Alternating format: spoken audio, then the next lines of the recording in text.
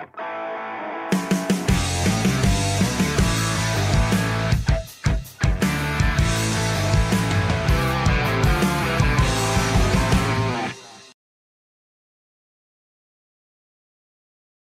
here we go. It's another edition of Rock Talk with Bob Bannister right here on CGCM Rock Radio. And joining me this time around, all the way from Melbourne. Isn't that right? Melbourne, I'm catching you in? That's correct, Melbourne. Melbourne, Australia is Matt from the band Cicadastone. How you doing, man? Great, mate. Thanks for having me on the show. Oh, you're quite welcome. And I have to admit, just discovered your material and it's almost like a landslide coming over here all of a sudden. It's just we're just getting slammed with all this great Australian talent. There's a lot here. There's always been a lot here. There's so much great music here, you know. Unfortunately, we're stuck on this big rock right out in the down the bottom, and it's hard to get it out. But it is getting out, and we are starting to get some focus, which is great. So why don't you tell us about Cicadastone? Who are you guys? Okay, so Cicadastone have been around, I think, oh geez, I forget, you know, like maybe 2013, I think we formed. Okay. And you know, it was always just kind of like a recording project to start with. I always just had songs lying around, and it was me and my brother basically that sort of drove the project.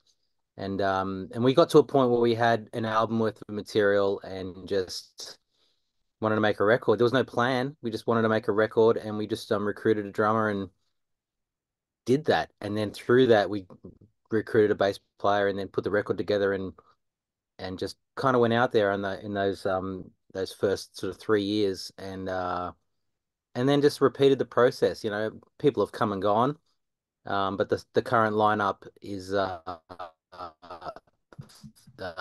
me and my brother still, Mark Robbins. Mm-hmm. My son, actually, Ethan Robbins, has joined the band playing drums with us because he's just kick ass. And Tommy, who was on our last record, is also on our new record. So the lineup's been pretty solid for the last few years, which is great.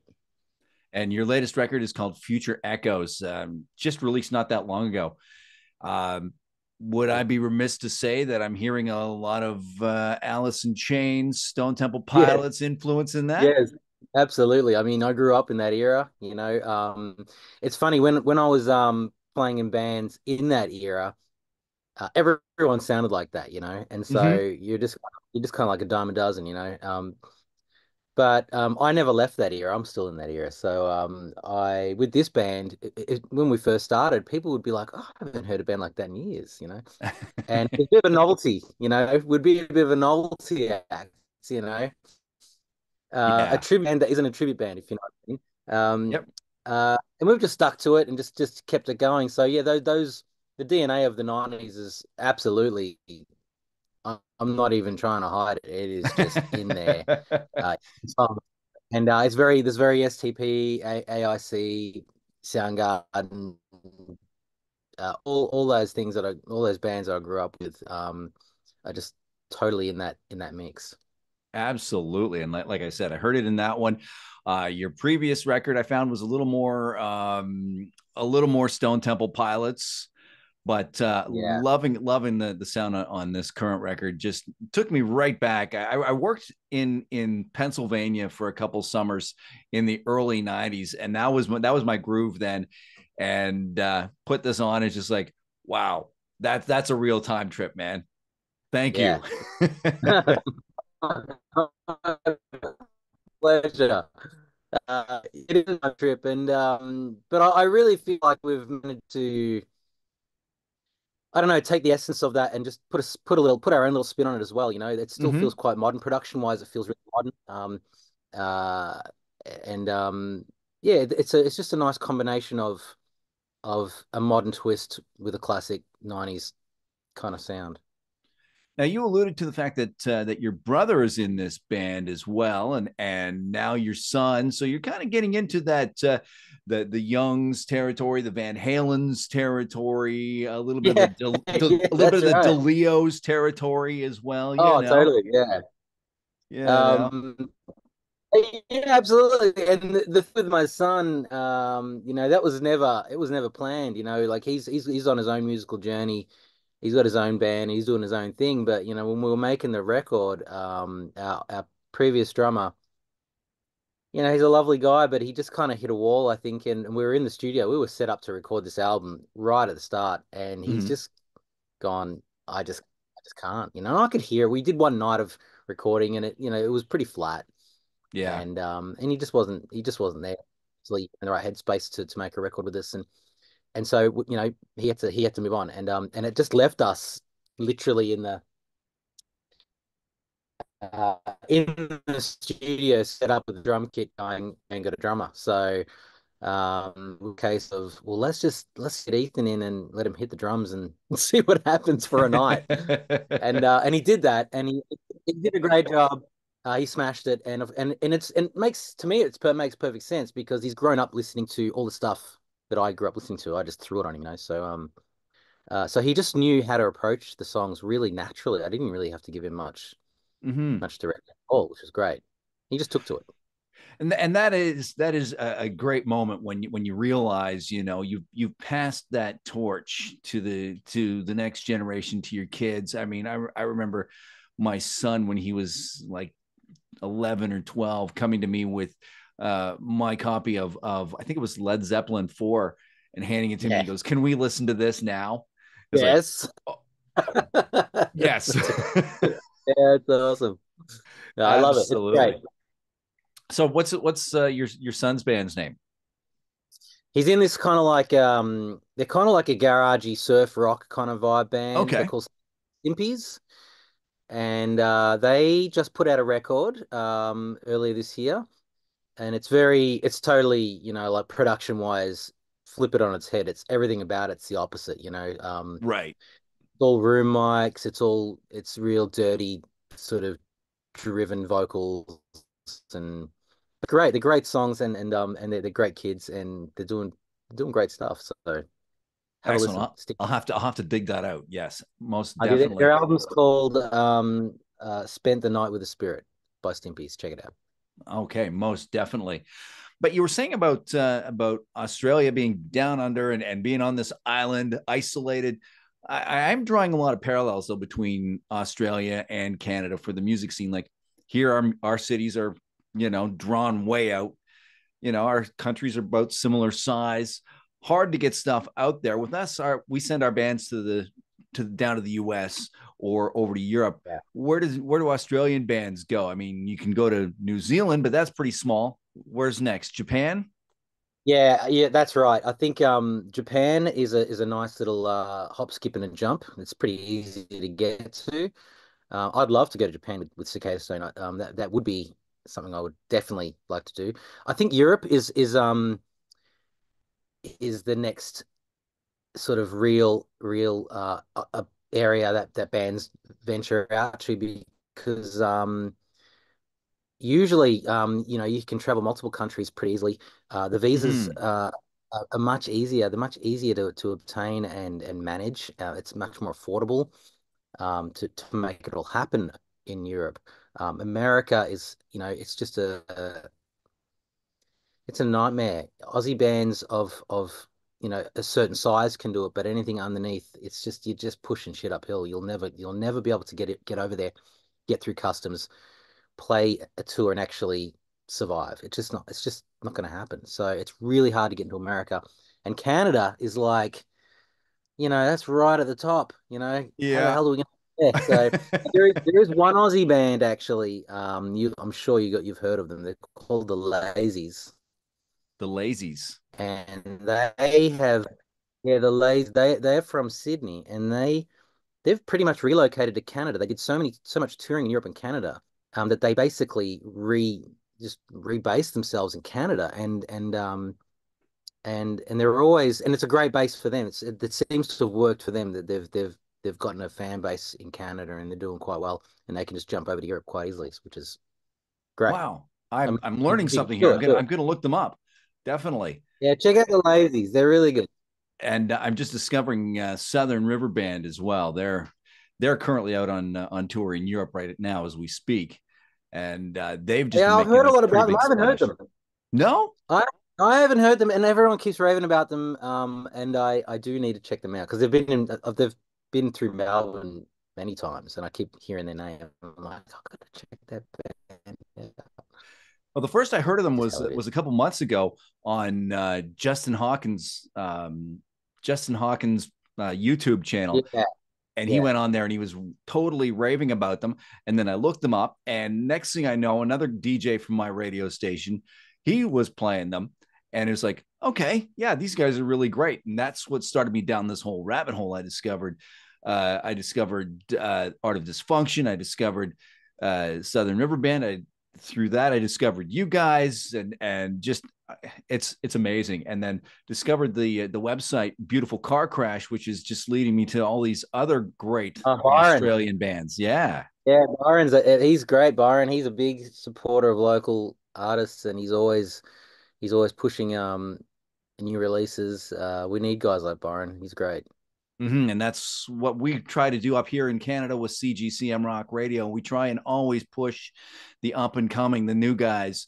You know, it's the Iron Maidens and the Aussies and the Van Halens and stuff like that. They've already got that foothold. We need to bring up Totally.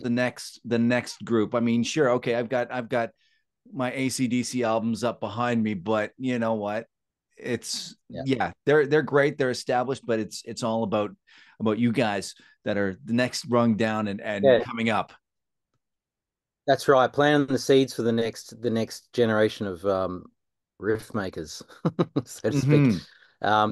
If you don't invest in those kids, there'll be a huge hole. There probably already is, actually. I know in Australia we have like summer touring acts that are like a circuit of festival circuit, and it's just always the same shit. It's always the same big established acts that have been around forever, and you just wonder what's going to happen when they start to finish up. Like there's Yeah, just a huge gap. There's like a 20-year gap of no opportunity, of artists that are just going to be wondering how they fill that void. So it needs to be done. It really does, and any up and coming promising band that's showing real potential needs to get that support. absolutely, absolutely. And you know, I'm seeing a lot of change in the music industry. Like before, the standard would be, you know, you go, you play your clubs, you get discovered, boom, you release an album. Now it's a lot of indie stuff, and a lot of the artists that I've been talking to are saying, well, yeah, it's nice to release albums, but you know what? It's just as easy for us financially and on a band level to just go, okay, here's a single, and then a few weeks later go, here's another single, and just ride on that. Are you seeing the same It's really shit? true. Oh, absolutely. I have a friend who's lives nearby, and we have this conversation a lot. We talk about he has a great analogy of it's like a single is like a balloon, and when you hit the balloon up in the air, that's when you release a single. But it doesn't take long before the balloon starts to come back down. So you That's got to hit right. the balloon again. So basically, what he's saying is, if you want to stay, I guess, have some sort of focus on your band, you've got to be able to be following up with releases more regularly and putting out an album once every 3, 4 years. I mean, that model it's a dead model. It's a dead model when there's so much music coming at you. To have focus for like 5 minutes and then disappear again for another few years, it's just not going to work.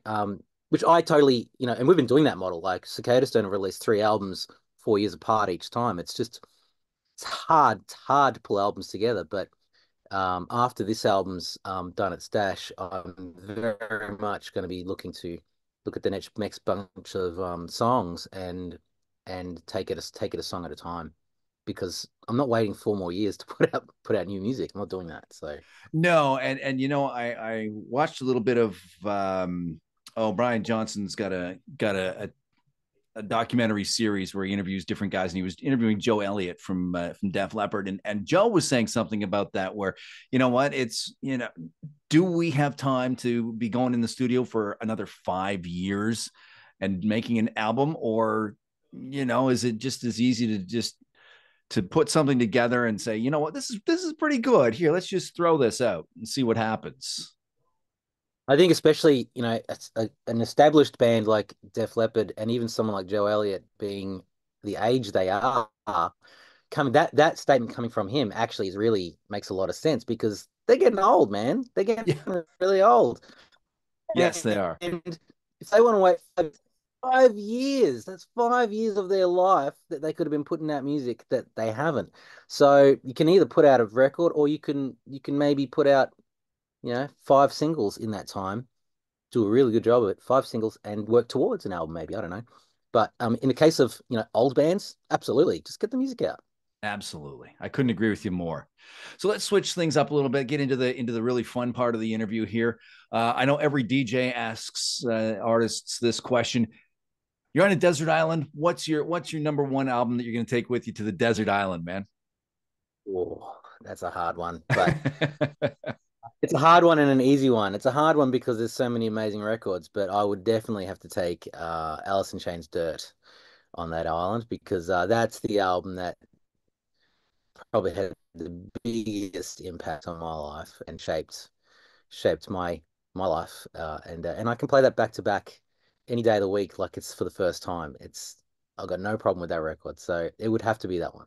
That is an incredible album. Now that you mentioned that, I mean, every once in a while, I'll pull that out of my collection. I'll put it on, and I'll listen to it for a little while, and then I'll put it back in the collection, forget about it, and then come back to it again. And every time I do that, it sounds just as fresh. It's a very great album. What I like about albums of that era, and even like Soundgarden, Super Unknown, they're amazing albums. Not because of their productions. The productions are great. Don't get me wrong, but when you compare the sonics of those albums to a modern rock record, like modern records are wider, deeper, clearer, and I'm talking even home, really really good home recordings. Like it's come a long way, and it just highlights the fact that a good song doesn't need a good recording. Not to say they're not good recordings, but Right. a good song with a great melody, you can have an okay recording and it'll still be a fucking great song with a great melody. And I think those records are a testament to great songs first. And great productions, but great songs. Absolutely. That's the key. Perfect, perfect. And just before we wrap it up, just do one more segment here. I like to call this or that. It's a series of 6 questions. Just you give me your choice of either of these two, and we'll go from there. So the first one up: tea or coffee? Coffee. Summer or winter? Summer. Steak or seafood? Oh, Jesus. Steak. Festival gig or club gig? Club gig. Beach or amusement park? Beach. And finally, this was I don't know if this is more of a Canadian question or not, but pineapple on pizza, yes or no? Fuck yes. Pineapple de all the I don't time. know. Is there that huge debate down there in Australia where people are saying Yeah, it's illegal, you shouldn't be doing that, or it is. For me, it's a absolutely. I love pineapple on anything. So pineapple on pizza, yes, please, definitely. there And you the people who go. say no, yeah, they can just get fucked. That's awesome. That's great. Uh, Hey, I want to thank you, Matt Robbins from Cicadastone, for joining us here on Rock Talk with Bob Bannister on CGCM Rock Radio. Hit us with your mhm. website. What's that? Hit us with the website. Absolutely. Um, I can't remember it. There might be a website. I'd say the Facebook page probably would be where you'd find. Oh, you know what? Linktree, Cicadastone Linktree. Go there because that's got Right everything. on. Right on. Hey, thank you very much, Matt. This has been absolutely amazing talking to you guys. And you know what? I'm looking forward to hearing more stuff from Cicada Stone. Thank you, mate. Thanks for having us.